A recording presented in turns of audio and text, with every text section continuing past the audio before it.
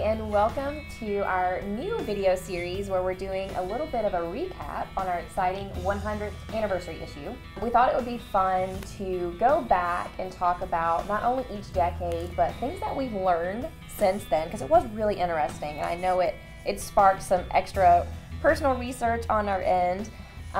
So first we want to get started with the 1920s.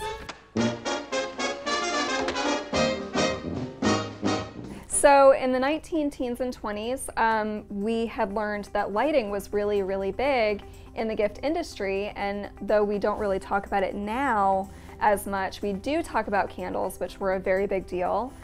We started with sort of the pillar candles in the 1910s and 20s as a necessity for lighting, and they focused more on the candlestick holders rather than the candle. So one thing that you and I had talked about after the issue was just how much has changed since the 1920s, and we thought it would be really fun to discuss a little bit about the evolution of the candle. So a really popular trend going on right now are destination candles.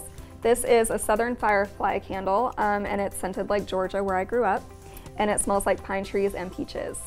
Oh, very nice. And then this one I found in the Strand in New York, and it smelled like the best little coffee shop. It's hazelnut and coffee. Ooh. Oh my gosh, that does smell good. I know, it's my favorite. Like a cup of coffee. Yeah. You know, we've been seeing a lot of those sort of simpler jar candles, but the fact that we've been scenting the wax, I don't think that they scented the wax back in the 20s. It was all about purpose. Right. Now we talk about scents all the time, and we smell every one of them at the shows. So I've brought in two of my favorite candles as well. This is my Green Leaf Spa Springs candle. And I think it's really interesting to see how ornate the vessels are now. So we've talked about, you know, the wax being more scented, but we've got sort of the simple jars. Now it's all about, you know, almost using candles as a home decor piece. And I've also brought in something from Votivo, because, you know, one thing we've been seeing a lot of is multi-wick candles, or even candles that have like crackling wood. Like, we're seeing so many cool things happening with the wick, which is like an even new frontier.